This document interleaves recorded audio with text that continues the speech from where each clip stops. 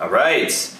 Welcome, guys. We are back. We have a guest with us. Elyse, how do you spell your, say your last name? Kopecky. That's how, oh, good. I had it right. So Elyse is the author. Do you think there was like a silent K? Well, you never know. Like if they announced it wrong the first time. Anyhow, we are super honored that Elyse came to us today. Definitely, I think you were probably surprised. They're like, "Hey, come to our office." It's like, "Is this your like apartment?" And like, "Yeah, we have a home office." But no, we are so happy that she came in today because she has a new book out. And if you guys have not checked out her old book, it is phenomenal. It was a New York Times bestseller for how long? It was on the monthly list for a total of 7 months. Wow. 7 months. Guys, this is like the staple, and now we have version 2. So you actually don't need the second one or the first one first, right? You can have them in any order. Yeah, I mean, we love using them together, especially if you're going to follow some of our like meal plans and stuff, but they individually can be... They're amazing. So we're going to go into this. We're going to talk all about nutrition. We're going to talk about how, like, the healing power of foods and how you guys have incorporated that into your books. Yeah. And of course, we're taking your questions. So, you want to talk about the giveaway? Let's talk about the giveaway, guys.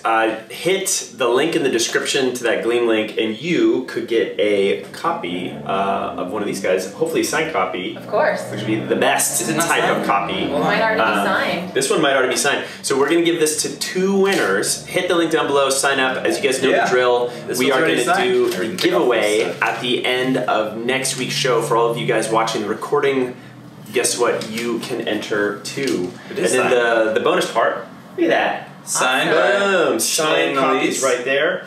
And you can keep track of what these guys are up to, follow along if half of you guys are probably already following them already. You know. Yeah, totally. So we have, first of all, actually... Do they get t-shirts? Yeah, actually, did you guys notice that we had t-shirts? Look at this. This is from the run yesterday. I only put up the one photo before the show started, but we had a run. How many? There were hundreds of people there. Over, I think, 300. Whoa! Elyse said she was signing signatures. How's your hand doing? Pretty good. Yeah. But I'm sore from that fun run. Fun run in San Francisco is pretty fast. Yeah. Like people don't take easy. No. They're all excited. We noticed that from our first book tour. We did runs in every city we went to. Yeah. And the fastest like casual fun run was San Francisco. Oh, really? And Shalane we were prepared. We're like, they're going to be pushing the pace. Oh, that's hilarious. So that's fun. We asked them to go slower, but... Oh, that's awesome. So guys, we of course have Craig's green smoothie, but it's not Craig's green smoothie completely this time because we had some modifications made by Chef Elyse right here. Let's talk a little bit about that. Yeah, and if we haven't tried it yet. So cheers. If you don't like it, I poured her less just because in case like she was like, oh god, I have to drink this on camera. Okay. I'm a little bit scared. Yeah. I saw what went in there. Oh god. I can already see your influence. It's a significant improvement in taste with the lemon and the ginger. Yeah. So last week when we had Brian on, Craig made the smoothie together. And I asked and grilled Brian, and I was like, hey, you know, like, what grade would you give Craig for his smoothie? And he was very generous with his grading. And then I was like, okay, is this... You gave me an A. Just say it. But is this like grade inflation? Not an A+, though. Like smoothie grade? It might have been. It wasn't great on taste, though. But I have a feeling that Elyse might be a little bit of a stiffer grader. So... without necessarily giving the letter grade, you can if you want. Okay. Because that's always fun, and I can hold that over him for the next few shows. What did you see in his smoothie? When he told me he was going to put a tomato in there, I was very frightened. I've never heard of anyone putting a tomato in a smoothie. That's how we do it in San Francisco. It's a fruit. You know? A tomato's a fruit, right? Why not? I don't know. Yeah. I kind of taste something slightly garlicky. What would that be? Would that be just from the knife that he chopped garlic with recently? Did you use a dirty knife? No, it was absolutely a fresh knife. I don't taste the garlic. I taste the ginger strong. Oh, you know what? It could be that the ginger was sitting with the garlic in the bowl. Oh yeah. Oh wow. Those are some advanced level taste buds right there. You gotta have a separate cutting board. We have a fruit cutting board and a garlic onion cutting board. That you cut it on a cutting board that I do use for garlic. Oh man, that's... There you go. Have you, okay, so have you always had taste buds this sensitive? I think I have. I've always had like sensitive like smell and hearing, and you know I don't think I ever realized like taste too growing up. But I've always been just sensitive senses overall. Like the slightest like perfume can give me a headache or things like that. Like I've always been that way. But just since this is a second career for me, I've really discovered like I can eat something at a restaurant and I can tell you exactly what's in it. Just in the last few years since I started doing this. Sorry, we were adjusting the focus here because we're just saying that the focus is a little off. Oh, there we go. Thanks, guys. All right. Hope we're trying to get that a little bit better. Now it's a close up of my garlic face. Ginger rookie mistake, says Jessica. Is one of our teams. Yes. Oh man. I know, we're getting tough. Let's say hi to everyone. All the regulars that are in there online so far. David, what's going on? Sam, how you doing? Karen Rowe from Salt Lake City, Utah. Karen, is this your first time here? Because I don't recognize your name. Running Geek Girl, aka Heather. Hi from Arkansas. Karen, as you just said. Rachel, what's up? Nirmal Zala. We might get to some 5K tips today. Who knows? We can talk about 5K tips. Elyse can tell us about her last 5K. Yeah, there we go. Jamila Adams, Sam Kai, what's up? Edward, how you doing? Lucas, Tanae, John, Rich, how are you guys doing? Hello. Here today. Sam says, what are the best protein supplements to put in smoothies? It's funny you asked that. We were talking a little bit about the supplements that I've been putting in my smoothies. I would love to know what you recommend there. Shalane and I both are not very big on protein powders and supplements. Protein powders are highly processed and can be really difficult on your digestive system, which isn't good for runners. Plus they get all clumpy and weird. So I don't like the clumpy weirdness thing. Anything that I need like a shaker in the bottle. So a lot of runners obsess over protein because we need protein for recovery. But if you're eating a whole foods diet, you're likely getting enough protein from other foods, especially if you're eating eggs and things like that. So Shalane and I both don't put protein powders in our smoothies on a regular basis, but if you do want to add a protein powder, my favorite is the collagen protein supplements, or if you're vegan, vegetarian, then I'm liking hemp protein because it's less processed. Okay. But all the like brown rice protein powders and the other vegan protein powders, new research suggests that your body can't even absorb that kind of protein because of how it's processed, and not only that, but it also might hinder your body from being able to digest the protein you eat right after it. So if you're having so it really is about protein absorption, not about consumption. Right. Yeah. So the number of grams of protein listed on a packaged supplement drink isn't what your body's actually able to use. You'd be better off. I know pea protein is a common I think it's pretty hard to digest. Oh yeah, interesting. Okay. And hemp protein at least also has like the good fats in there, so it's not as processed, and it needs to be refrigerated because it's not as shelf stable. But the ones that can just sit in your cabinet for 2 years and never go bad, those are like not even close to real food. So it's just like your body doesn't know what to do with it, so it's just like passes it through. Interesting. Now, one more geeked out question before we kind of zoom out and talk about the bigger picture of the cookbooks. The lemon is a great ad. Craig was putting frozen raw chard in there. And a lot of times with vegetables, we're like, oh, raw, it can be better because things aren't... Talk about looking at a gift horse in the mouth and making a smoothie all the time. He's like, you know what, I don't like the raw chard. You know what, I'm really starting to smell the garlic in this. It's very garlicky. It's very garlicky, but you know. Oh man, garlic is good for your immune system. Yeah, see, it's another power food. I was just trying to slip it in there. Wait, couldn't you flip that around? It's like cut your fruits on a garlic board so you get a little bit of that seeping in. Yeah. But anyway, you mentioned that, what was it, kale or chard, when it's cooked raw, it's not as accessible. Right. What was it? What were you saying there? So I love to use raw kale in smoothies. I usually use fresh raw kale, but frozen is fine too. But the greens that I don't like to eat raw is Swiss chard and spinach because it's high in a type of acid that like depletes minerals from your bones. Oh, interesting. So those kind of leafy greens are super healthy, but they should be cooked. A lot of people eat spinach salads, and spinach is much better to eat cooked. Interesting. So you don't deplete minerals. So I feel like for myself, like I would lump all these greens into like one category, but they really aren't, is what you're saying. Pretty different. So I go to the farmer's market, I get the kale, I get the chard, I come home, I chop it up, and I put it in Ziploc bags, put it in the freezer, that way it doesn't like wilt over the week. Right. So if I was gonna do it, could I like steam the chard and the spinach and then put it in the freezer? Would that be the same thing? Yeah, it might be hard to break it into pieces to blend it and be pretty solid. I would just suggest sticking to kale for smoothies. And I love Swiss chard, but it's I love it like sauteed with garlic and add a little olive oil and salt and pepper. And totally. Yeah. Okay. I love that. Fair enough. So I wanted to turn to this quote I found on your Instagram. Wait, let's put it up there. Which one is it? Okay. We can play this game and you can put it up there. Yeah. We're going to test Craig's multitasking skills of camera 1, camera 2, camera 3. But anyway, the quote is, healthy eating isn't just kale juice, but also a juicy burger. Exactly. What do you mean by that?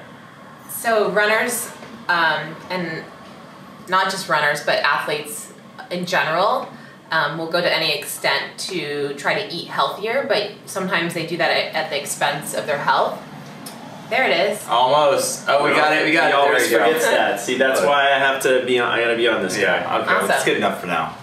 So when I say healthy eating isn't just kale juice, but also a juicy burger, I want to remind athletes not to obsess over the latest diet trend, because usually if you do that, you end up missing out on a lot of other key nutrients, and runners in particular obsess over macronutrients like fat, protein, carbs, and measuring that stuff, and they miss out on all the good micronutrients. And people, when they think of health food, all they think of is vegetables, vegetables, vegetables, but there's a lot of incredible health benefits in a good, juicy burger, especially if you're buying high-quality grass-fed ground beef from a local farmer. You're going to get the meat is really high in good protein, good healthy fats, vitamins, minerals, iron, all the things that you need for distance running. Now, this is an interesting topic.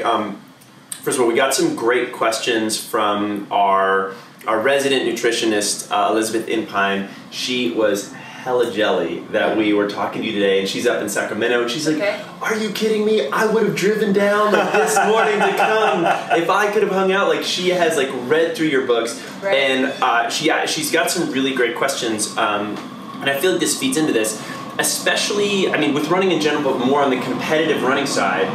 There is always this conflicting relationship with food, right? Like, runners need to eat strong, they need to do this to be healthy, but then there's this simultaneous sense from the competitive standpoint that we need to be as lean as possible. Right. And it can obviously lead down some unhealthy roads. So we talk about this a bunch on our show in terms of like our own like histories with eating, and like, you know, how you can, like with running sometimes you can blur the lines, and like like what is your relationship to food as well as like what's the food you're intaking. Right. And I flirted with that a little bit, but not necessarily to get into my total crazy background. I'm not really crazy. I don't know why I said crazy. Because words are, I'm working on it. I'll smooth out in the next few minutes, don't worry. But I just wanted to hear your thoughts on that, especially with coming out with this book. And you've obviously had a long background with competitive running. Right. Yeah, so I ran competitively in college with Shalane. She was my teammate and roommate.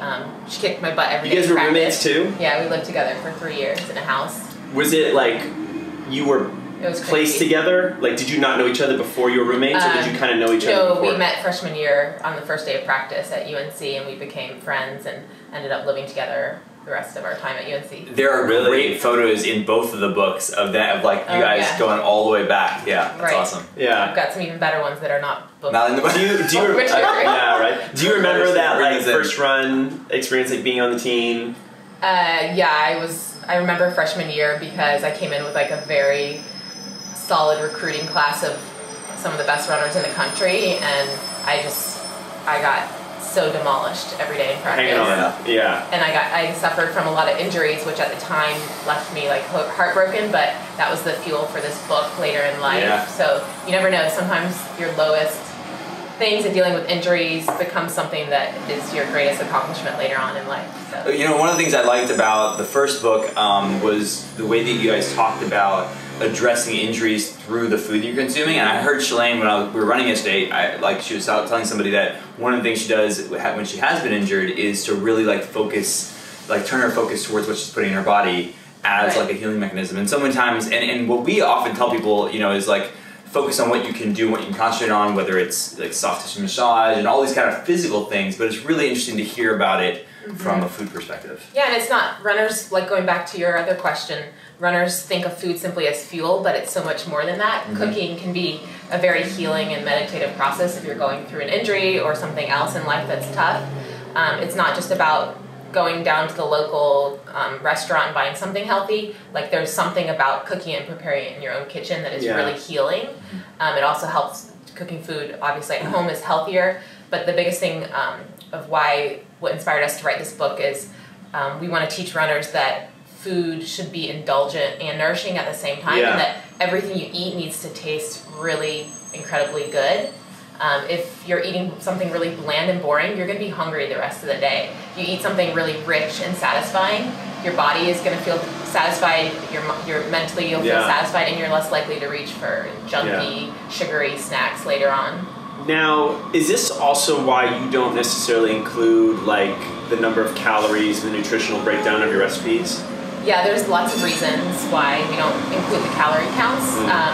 One of the main reasons is because calorie counts are often wildly inaccurate. They're based off of like science from like 200 years ago that's totally outdated for lots of reasons. One, the system for measuring is off. Packaged foods it's only like burning something like a unit of water up like 1 centigrade or something. So I had to look it up because who even knows what that measurement is related to. So we have the definition of it in our book just to show how like crazy it is that so much is based off of calorie counts.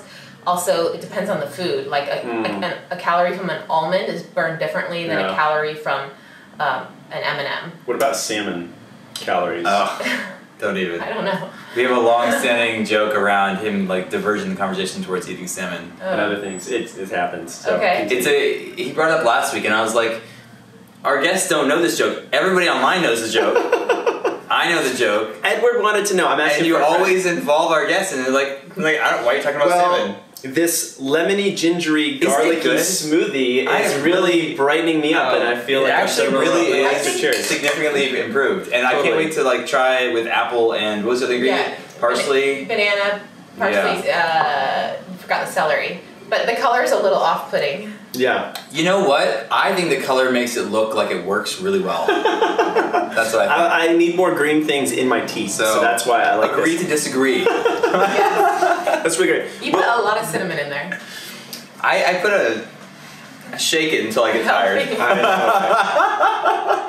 That's so good. So when you cook yourself, and with runners, I think sometimes with anyone who cooks, the intimidation is how closely do I need to follow the recipe versus be in the kitchen and ad-lib, and how do you do that personally, and then how do you recommend people do that when they're starting off? Yeah, so that was a big inspiration for the second book, is we wanted to teach people to cook with what they have, to save on the expense of like having to buy very specific ingredients at the grocery store, and we wanted to have every recipe have less ingredients than our first book, so people can add or subtract as they want. So a lot of the recipes in here are just templates to follow. Like for example, two of my favorites is the Power Bowl recipe, because it just gives you a lot of different ideas, and then you can customize it to suit your own taste buds, your own cravings. You're using what you have on hand, and by learning to cook with what you have in your own kitchen versus having to run to the store for one ingredient, you can save a lot of time and save a lot of money. Let's dig in on that. So what page is going into that? I'm Power going to show Bowl it on the screen because I think that we can do. Let's see if we can find it. This is very advanced. I know, right? Yeah, it is. This is only. This is an example of a Power Bowl, isn't it?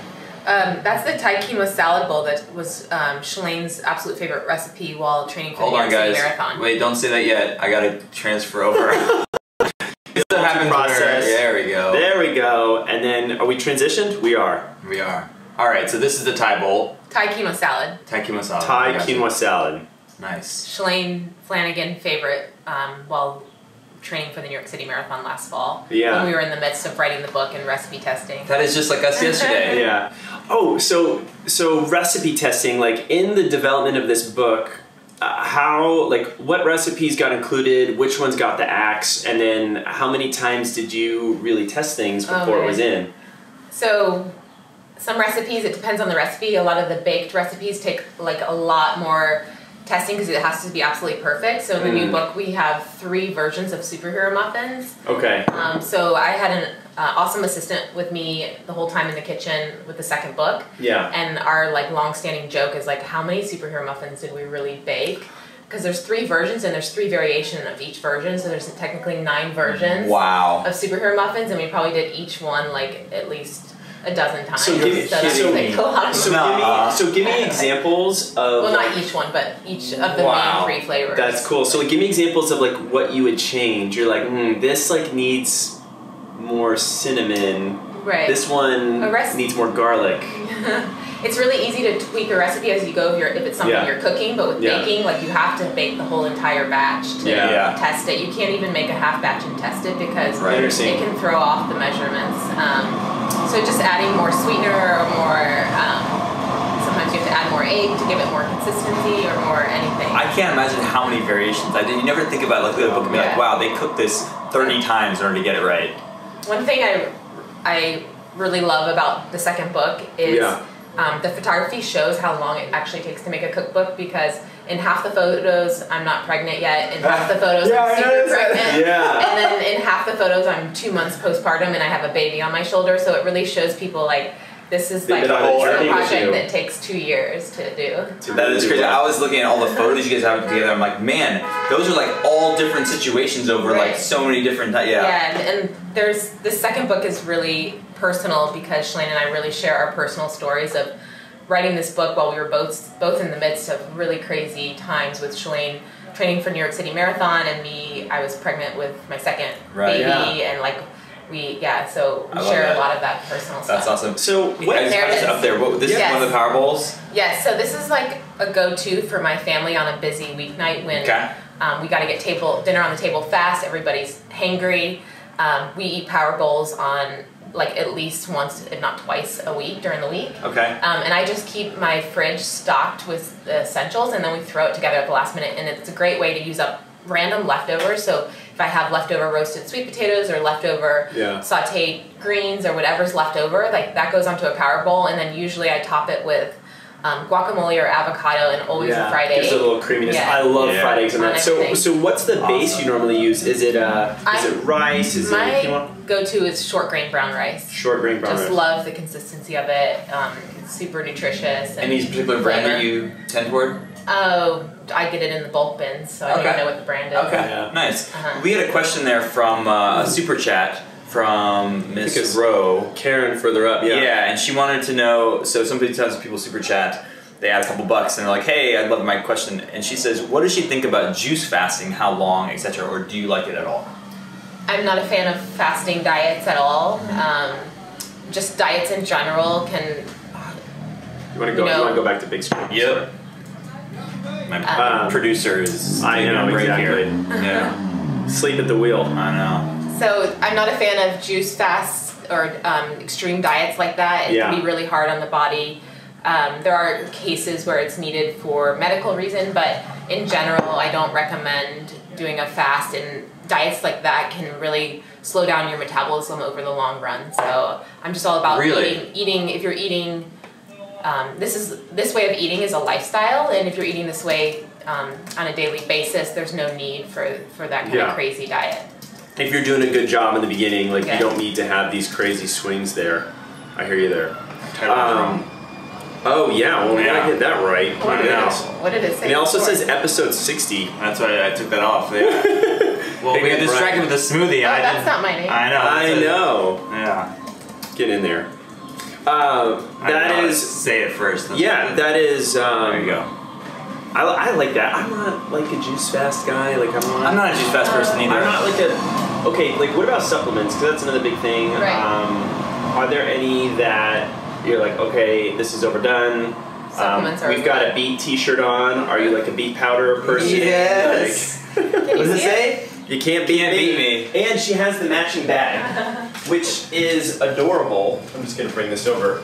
Look at this. Oh, I love it. So cute. There we go. You can't see it very well, but I'm a big fan of beets. But I get beets every week from my farm share, and I just instantly throw them as soon as they come in. I throw them in the Instant Pot and have them cooked and in the fridge. Okay, gotcha. So because if I don't have it cooked and sitting there, I'm not. It's gonna get so lost long to cook otherwise. So you can't cook it and like. Right, so I throw them in right away because then I have them in there, and beets are super versatile. I throw them into smoothies. I put them in salads. I pickle them sometimes. I love it. So the beets, you get them, you chop off the heads, you leave the skin on? To throw them in the Instant Pot, I leave them on peeled, and I put them in water. put them on like a steamer basket in the Instant Pot and a little water in the bottom. Okay. Depending on the size of the beet, it usually takes like 15 minutes. That's it? Yeah. Really? The Instant Pots are incredible. Sam chimes in, he says, exactly, I got Jamaica jerk chicken in a crock pot right now. Plan is to bake roast, acorn squash for dinner. Love to mix it up. I love it. Okay, so the beet thing I'm definitely going to do. Yeah, and then don't throw out the beet greens. It's super healthy. Okay. It's another green, though, that it's better to saute. I knew you were going to say that. Like, then chop it and put it in the freezer.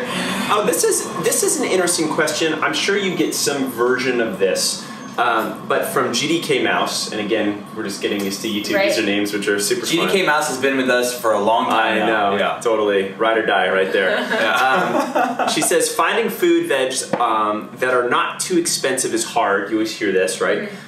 What does an average weekly food shop cost? She kind of puts in UK pounds or dollars compared to a normal non-runner food shopping. So maybe the thing is like, okay, if I'm a runner, I'm eating more, I'm putting more into these things, like... Yeah, so your grocery bill's gonna go up substantially. I'm not gonna lie about that or trick you about that. Like, you are gonna expect to pay more at the grocery store to eat this way, but it's an investment in long-term health. And think of the cost of one injury as a runner and how you go to see a physical therapist, you go get a massage, you go get new running shoes because you think your running shoes are throwing off your stride. Like, there's so much expense if you get injured, so this is going to help you not get injured. So you can't go. Not to mention if you're sick and you're not working, and then that can affect your insurance premiums and costs. There's just so many things. So it's like, do you want to pay for it now, or do you want to pay 2 or 3 times as much later? But even on the price, like I would say that my experience of trying out. We're going to shut this window here so we don't have traffic. My experience of going to the farmer's market and then comparing prices with like Buy Right, which is a very expensive grocery store in San Francisco, compared to Whole Foods, compared to Safeway, is that one, the produce that you get at everything but Safeway is, and even Whole Foods is not quite as good as Buy Right and the, but you get produce like as close to the farm as you can, and it is just loads different. I mean, the taste per blueberry is like crazy different. It's worth it. Now, we're in California. We have incredible access to food year-round. My wife and I go to our farmers market like every Sunday. And it's the Marin Civic Center. It is huge. Like the rows upon rows, we get stuff all the time, and it's actually not that bad. You know, but there are people who live in cities where it's like they don't have that. They just don't have the access. So for someone who is a little bit more on the budget, because we do have busy families where they want to do this, they're not ready to go full, full crazy ginger lemon smoothie. Like, what's like a first step for them? Like, what would you recommend? We have a whole section in the new cookbook on time saving and budget saving tips for families. So almost like I knew that, exactly.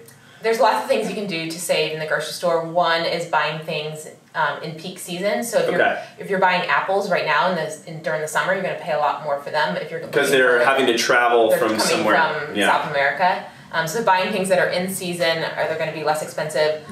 Grocery stores often, if you know your key ingredients that you're using over and over again, like olive oil, coconut oil, honey, things like that are often more expensive, you can buy them in bulk to save a lot of money. And grocery stores often have like big sales. So if I see my favorite olive oil on sale, I have like a very organized pantry and I'll buy 2 and keep it stashed away safely. And then Power Bowls are like a go-to inexpensive meal for families. Rice and beans, super inexpensive food, and you can add whatever veggie, throwing in sweet potatoes. I mean, it's only going to cost a couple bucks for the dinner. I think that for me the key in terms of price has been when I'm in grocery stores that sell really great produce like Whole Foods or like some of these kind of, I try not to buy anything that's packaged because the packaged stuff in those grocery stores is like super expensive and it's tempting to go there and then just like I do all my shopping there and then the other thing is like beans and like spices. I feel like spices are not that expensive and like they really change the taste of your food and you can take something like dried beans and really turn it into something pretty great, which I love about some of your recipes. I'm big on like anything that is a higher fat food. We love foods that are rich and high in fat. Those are the foods though that are worth buying organic or local because fat stores toxins. So anytime you buy meat, it's really important to buy high quality meat. So buying less of it. In your case, since you love salmon, go for the wild salmon and buy less of it. Ground salmon. Oh, throwing it back in. I got hook, line, and sinker. There we go.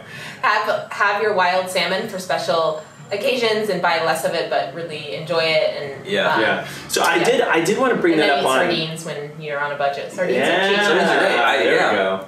So I did want to bring that up about, you know, circling back to that juicy burger comment. How often would you recommend most people eat said juicy burger? I feel like you definitely more than me, but me, I'm getting to the point where I've just been so meat focused. Like I grew up that like food, dinner or lunch was like your protein and you had the stuff around it.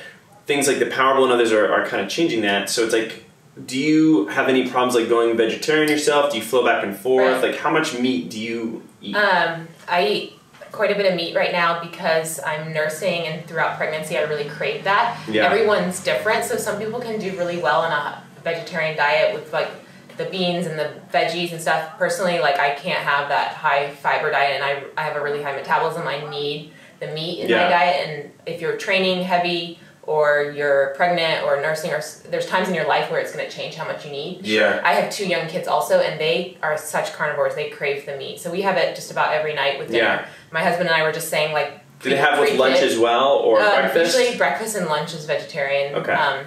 But sometimes we'll have, eggs are often a staple for breakfast. But my husband and I were just saying how pre-kids we ate a lot more vegetarian, but now with kids, like we see them, they're growing so fast. They both gravitate, and really, if I ever serve vegetarian dinner to my 4-year-old, she doesn't touch it. Oh, really? So we do a lot, but we buy really high quality meat direct from like local farmers in Bend, and we buy it in bulk, so it's not as expensive. Right.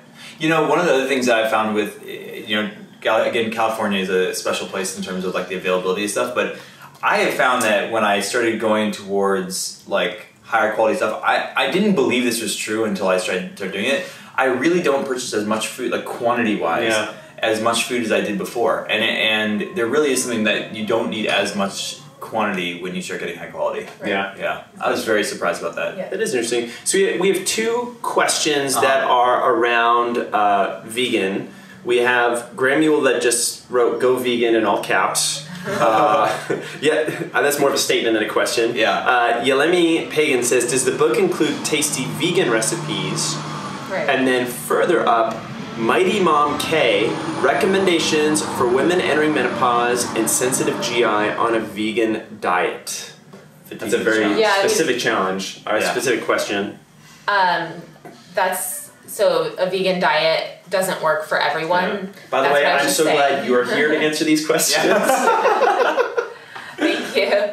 I personally wouldn't be able to eat a vegan diet. Some people can thrive on it, but if you do have sensitive GI or sensitive digestion, it is a much harder diet to digest. You have to consume a lot more quantity to get, you know, the nutrients that you need. A vegan diet can be done correctly, but it takes a lot of effort to do it correctly, because you can't on a vegan diet you're going to be missing, you got to be eating unusual foods and foods in the right combination to get complete proteins. You can eat things like quinoa, which is a complete protein, but like foods have to be eaten in the right combination. You have to have some unusual foods in your diet, like seaweed, to get all the B vitamins that you would normally be getting from meat.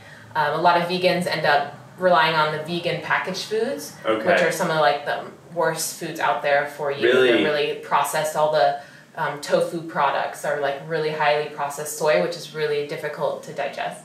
Interesting. But it can be, I mean, also on the other hand, there's some people who are able to eat that way. So go vegan, but don't go processed. Go vegan, and you'll be in the kitchen a few hours every day. But a little bit extra time. So guys, if you're just tuning in, just a reminder, we are with author Elyse Kopecky with her co-author Shalane Flanagan, who wrote their follow-up, Run Fast, Cook Fast, Eat Slow. You can get a signed copy just by hitting the Gleam link in the description of the YouTube video. So just scroll down, hit that. Follow these ladies on Instagram. They're posting great stuff all the time. This book literally just came out. You can get a signed copy sent to you. So that's going to be the fun part there. Awesome. So you guys did a lot in this first book. Hey, look, your favorite thing on the back. Oh yeah, there you go. You got a little stand right there, right? You know, what, like, was this, let me see what I'm trying to say. Were you expecting this book to go as well as it did, or did that surprise you? When Shalane and I first had the idea to write this cookbook, we were just, we've been friends for 18 years. We were reuniting over a home-cooked meal in her house, and it popped up as an idea. We like dreamed about it for an entire year. We never thought it would take off like this. When I first started writing it, I was like, what if, I said to Shalane like on text message, what if no one wants to publish our book? And that's what we thought. Like, and then she was like, well, we'll just self-publish it. But when I finished the like original 50-page book proposal and we sent it out to publishers, we had 8 publishers bid on our book. Wow. So we knew then we were on to something that was really needed. But beyond all the media accolades and being on the New York Times Bestseller list, what has inspired us to write the second book is the stories and letters that we've received from fans of just like the life-changing impact of young athletes, especially changing their diets and how much it's helped their health and their running and just their overall happiness, and that's why we wrote the second book. Wow, that's incredible. It's really, really impressive. So the Run Fast, Eat Slow, who came up with that? That's my... There you go. Yeah, there we go. Pretty amazing. I can't remember. I think I was just working in a coffee shop when I had it as our like working title for a while, and it just stuck, and we ended up going with it. Were there any alternate titles that you guys were considering? I'd have to go back and find my brainstorm notes. There were some bad titles. Oh, that's great. Any ones you want to share? Gosh, that was so long ago. I can't even remember. Yeah, because this is when this book came out in 2016. Oh, 16. Yeah. Gotcha. Yeah. Incredible. 2 years, exactly. Pretty amazing. 2 years ago, but I started working on this just after my daughter was born, my first daughter, and so that was in 2014. So you probably originally didn't have plans to write a second book after this one. Yeah, no. When did the idea of okay we need to do another book? Right. When did that start to percolate? Well, like the day after our book launched, I think our editor was like, "Are you starting the next book?" And I was like, "Wait a second. Yeah. Hold on, I'm just taking a breath here. Yeah, no kidding." But during our book tour, we just had such an incredible outpouring of support from runners, and we started to people became huge fans of these recipes, and we had like a cult like following with superhero muffins, and people just wanted more and more of these recipes.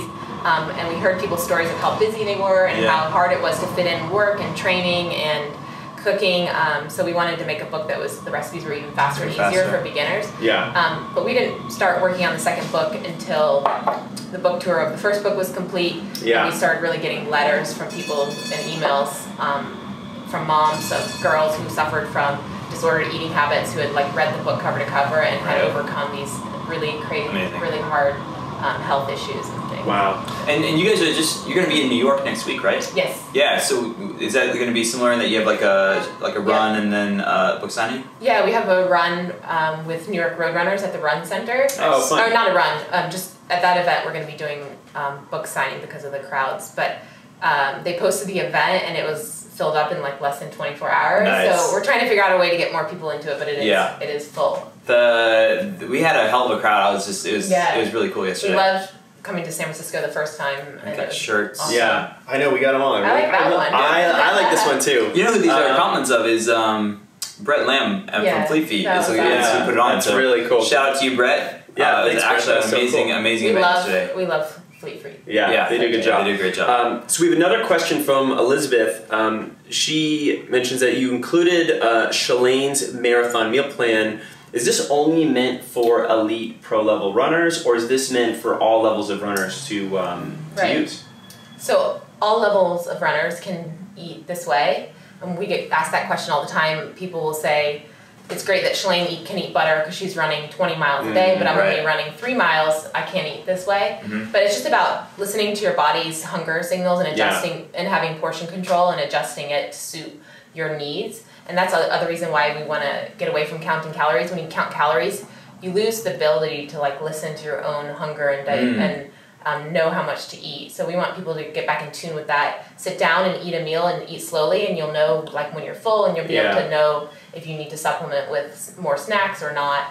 So someone who's training for their first 5K could eat the exact same dishes that Shalane ate while marathon training, but they maybe wouldn't need as many of the in-between like snacks. Yeah. Yeah. What less peanut butter cups. Less peanut butter cups. This is such a challenge, and I just love your thoughts on this. I don't even know if there's a real hard answer, but when people say listen to your body, there's this intuitiveness that's happening.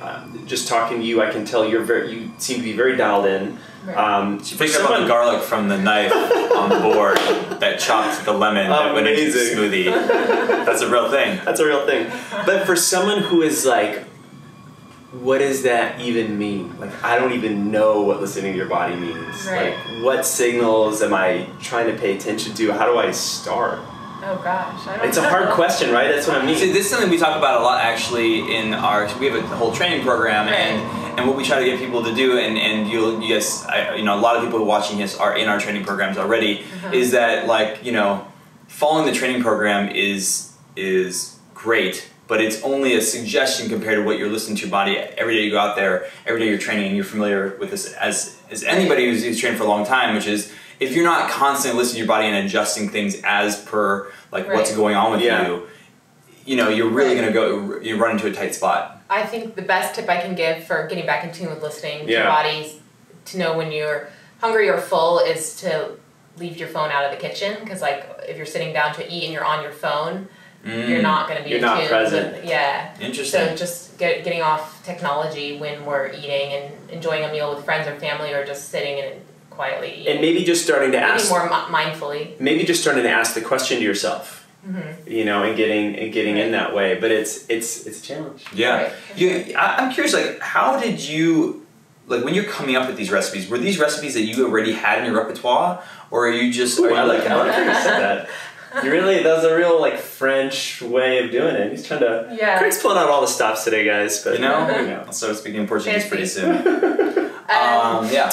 So the recipes are inspired by years of experiences for me.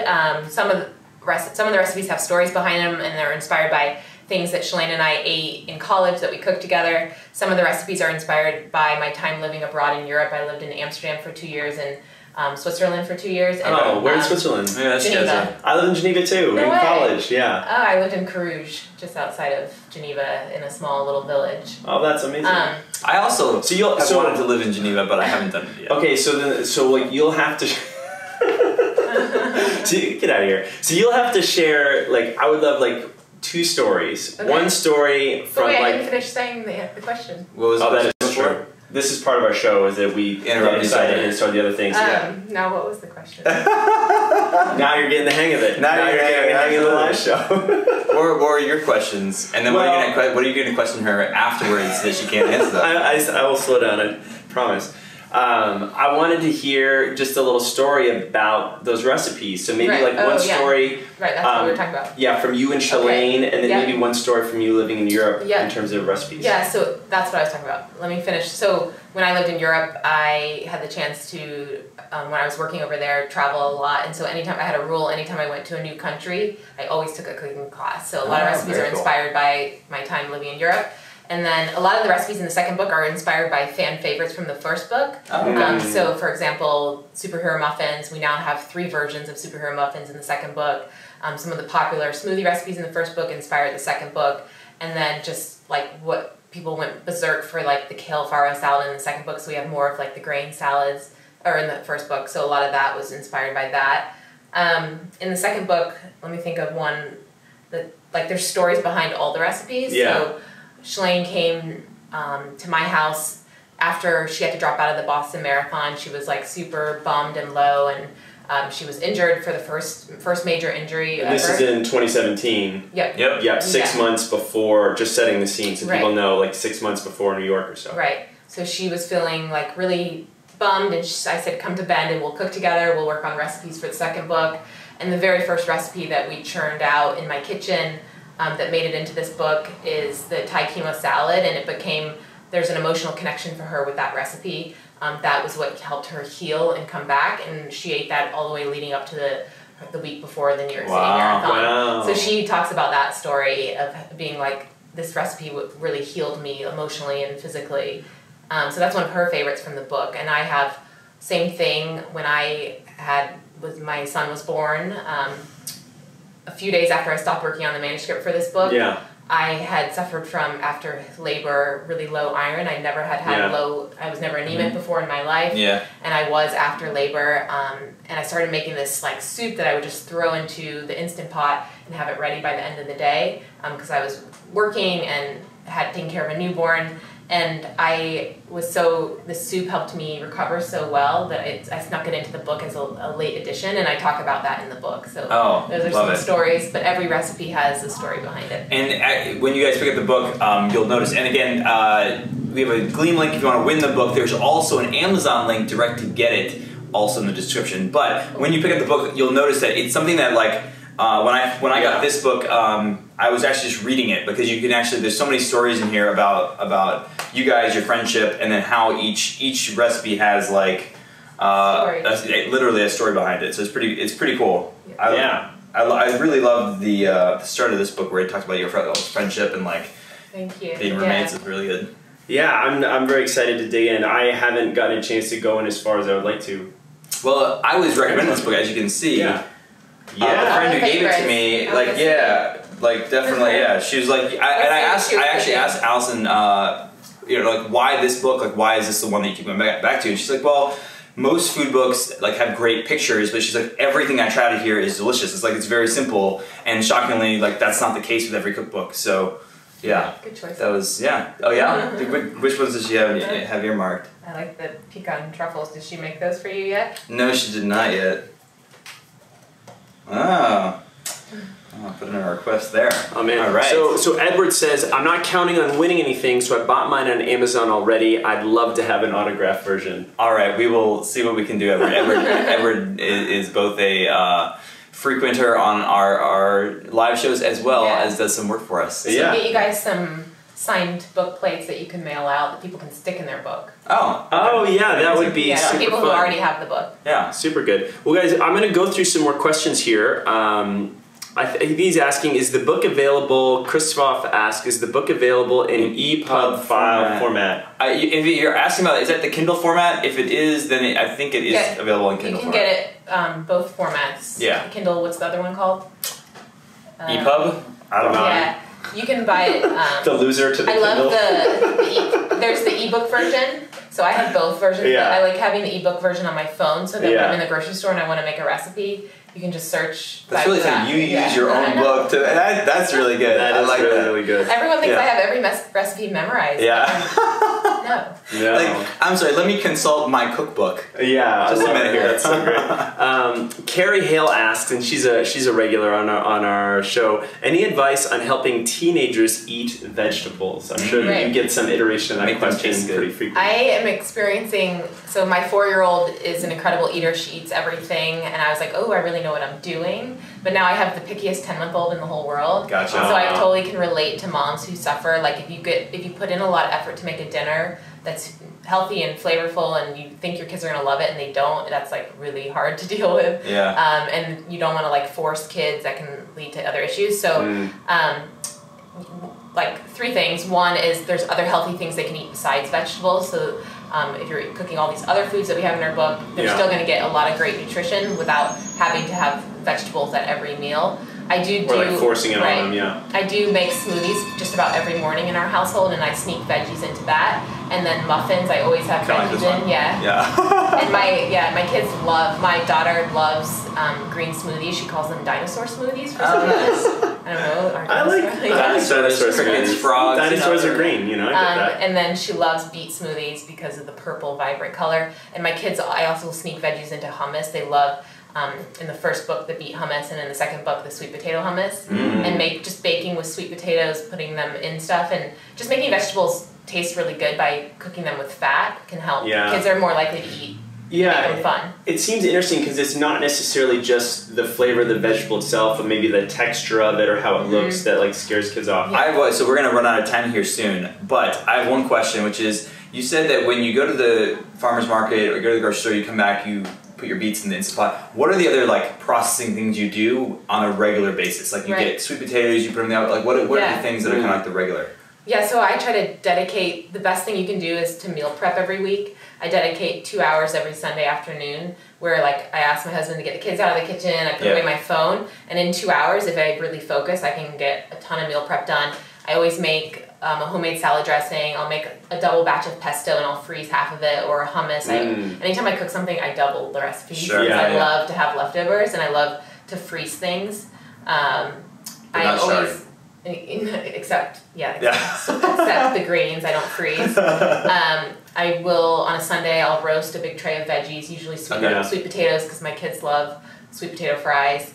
I'll make a big thing of brown rice in the Instant Pot. Sure. I do, I'll marinate some chicken to throw on the grill like the next day. Okay. Things like that. And then I usually, my go-to like Sunday staple that I feel like often in the week if I don't do it is making a grain salad, a really hearty grain salad with an olive oil based dressing. I throw in like feta and nuts and veggies, and usually I do like quinoa or wild rice and farro. And then that's my work lunch during the week because I don't have time to stop and like prep lunch every day. But if I have it already in containers ready. Oh, you have the whole whole salad's made, it's in containers in the fridge.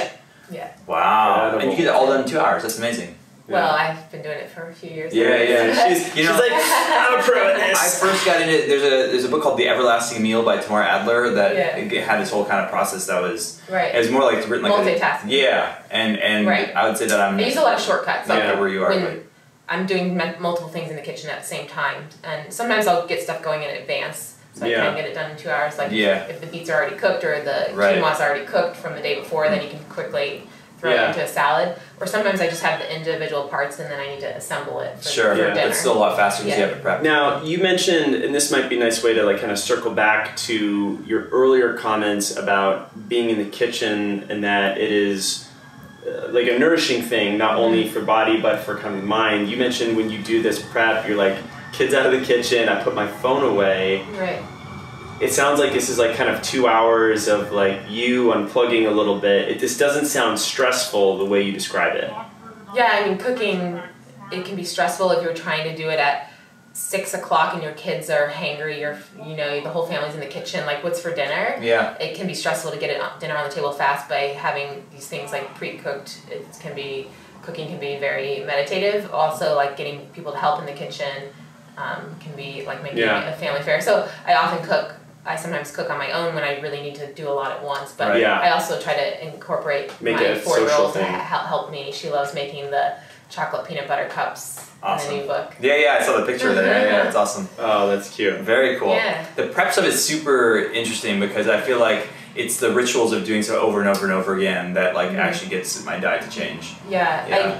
I highly recommend to get faster and more confident in the kitchen, taking cooking classes locally. There's lots of like through cooking schools you can do even free cooking classes, and especially best to save time is to take like a knife skills class so you can go, you're not intimidated coming home from the farmer's market with a whole bag of veggies and feeling like you have to put 5 hours into chopping it all. Learning proper knife skills can save a ton of time. Interesting. Okay. Prove that. I haven't actually taken a knife skills class, but I know I like that idea.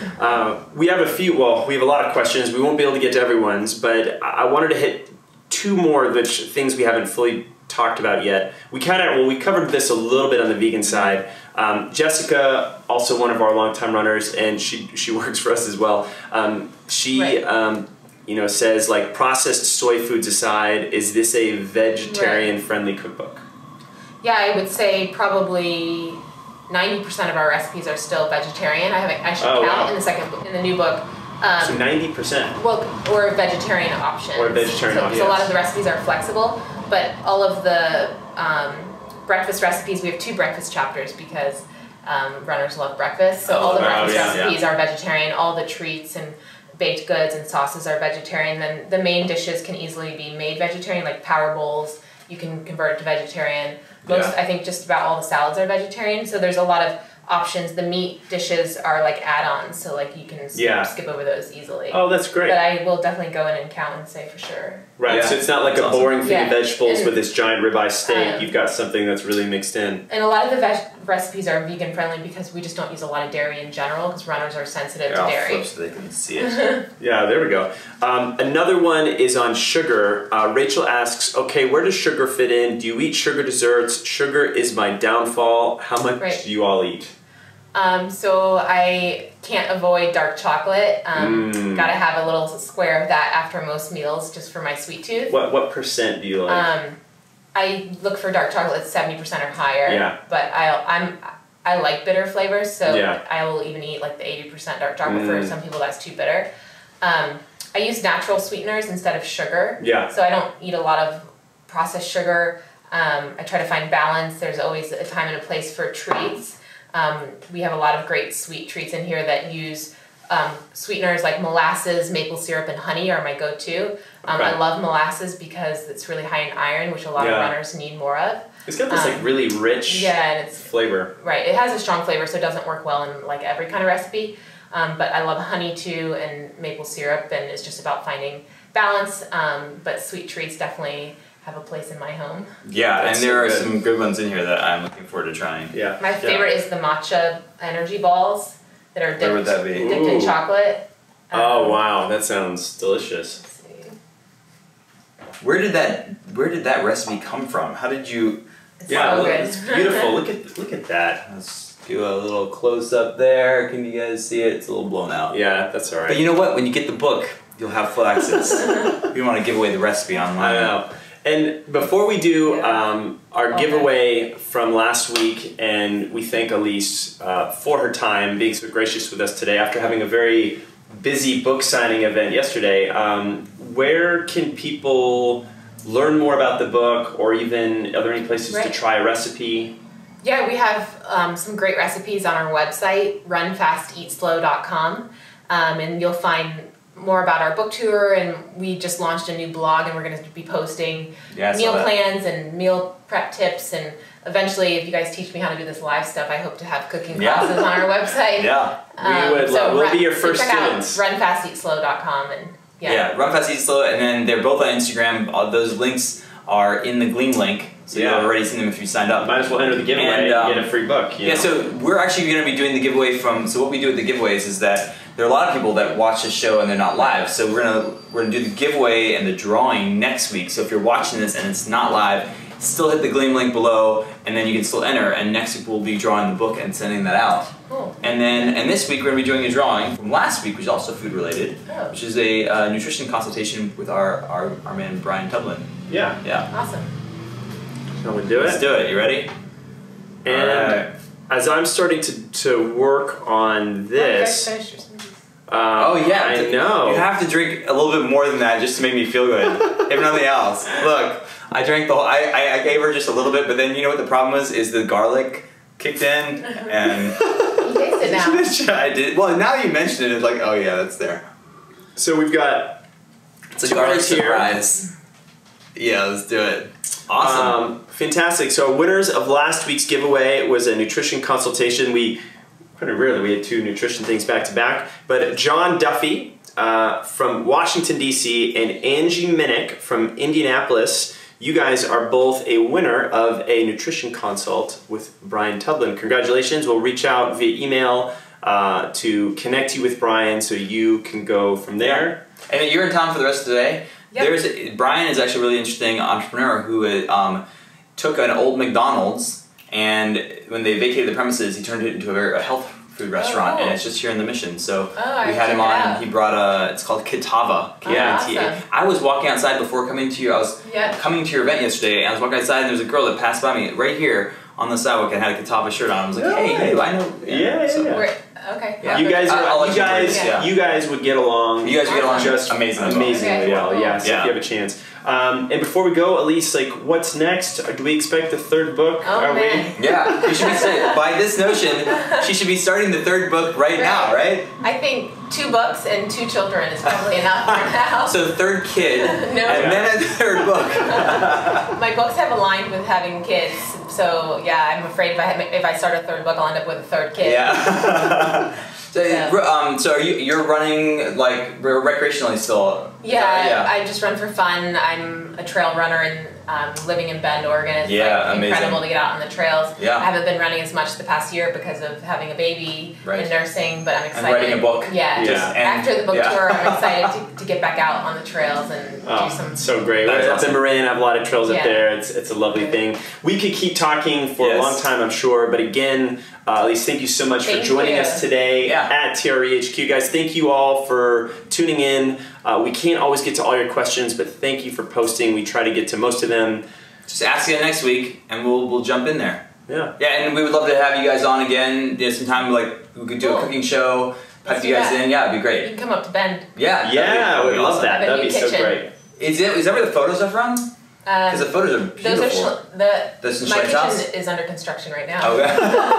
That was Shalane's house. The first book was both our kitchens, so there's different kitchens, but the second book is Shalane's kitchen. Oh, wonderful. My kitchen was too ugly, but now it's getting better. But now it's better. There we go. Now it's cookbook ready. Thank you again for coming on. Yeah, guys, thank you again for tuning in. We will see you next week, same time.